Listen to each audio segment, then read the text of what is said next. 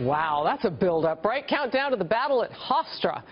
Donald Trump, Hillary Clinton set to go head-to-head in the first presidential debate this season, and the Fox News political insiders are here. John LeBoutillier, a former field director for President Ford, a 1976 campaign, and Senator, I always say Congressman. Congressman in New York. Formerly Pat Caddell, strategic advisor to Jimmy Carter, a Fox News contributor as well. Doug Schoen, former strategic advisor to President Bill Clinton, 6 years in the White House doing that job, now a Fox News contributor. Gentlemen, good to see you all. Our social media is already heating up with one big question. What's at risk for each candidate as they step up to their lecterns tomorrow night? Donald Trump has to make it very clear that he is presidential.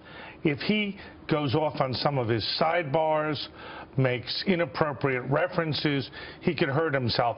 On the other hand, if he appears presidential, given Harris that he's had real momentum in the polls and the race is now a tie, he can move ahead. Hillary Clinton also has to appear presidential. At the same time, she raises questions about his suitability for the office, his credibility, and his ability to serve. Why does she have to cram this weekend? I mean, remember that whole thing with inevitability that everybody was talking about a year ago with her?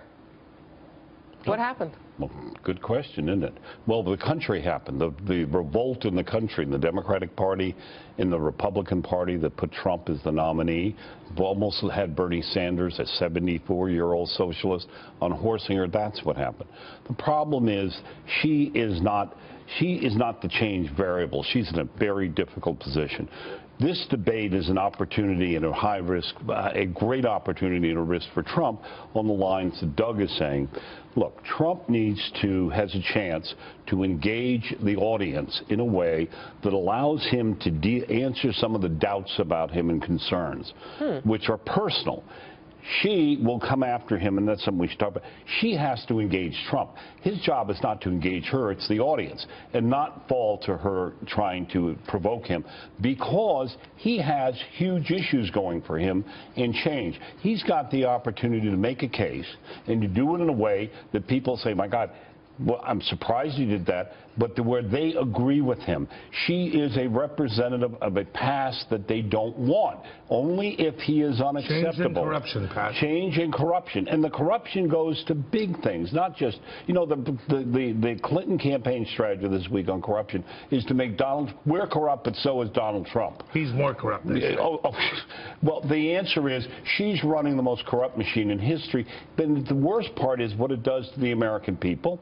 And what happens if you institutionalize that corruption? John, from what Pat was just saying, so Trump must engage the audience. She will try to bait or engage him. Yeah, well, I think she also needs to engage the audience. I think she does need to try to. Do you think she will?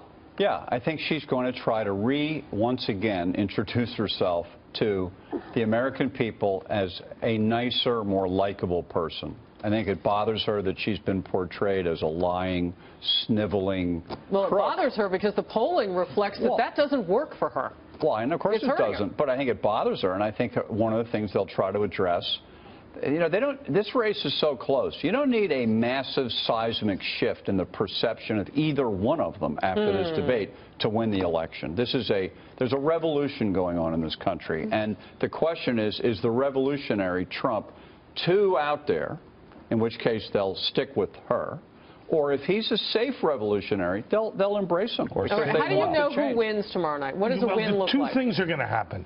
There will be instant reaction, Harrison, with all due respect. Frequently, the instant reaction gets it wrong because the press tends to judge based on who had the most facts, who appeared to be the most cogent. Well, the spin room plays a part in that, and the spin room does. But here's the thing. The American people judge on something else. Who gives them the impression of both being most likable and competent and having a clear direction? Because the other problem Hillary has is, can she articulate a clear direction, a vision for the country? We'll know by Thursday or Friday who won the debate. Look, the problem with the instant analysis about debates is that with the public, and I've done this for many, many years, as Doug and John's been involved, you look at these things, people are tuning in to have questions answered. We have the largest number of voters ever who are clearly going into a first presidential debate they're unhappy with candidates. They don't know where they are. That we have more potential people affected by this debate than any other in history. And it will, and we will know only when their attitudes move. The vote will follow the shift if there is any in attitudes. And you know, there's another factor. They're going to be judging tomorrow night and this week and all that.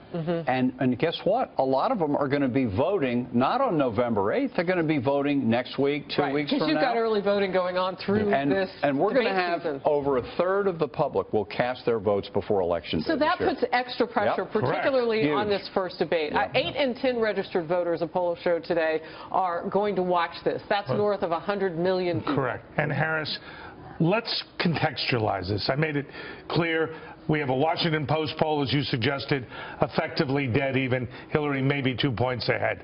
The swing states have all moved in the direction of Donald Trump. The Electoral College is a virtual dead heat. To show everybody what we're going to be doing going forward, I want to get as much of the people's voice in this as possible because this is the big night before the debate. Keeping It Real, which I don't think is his or her first name, really.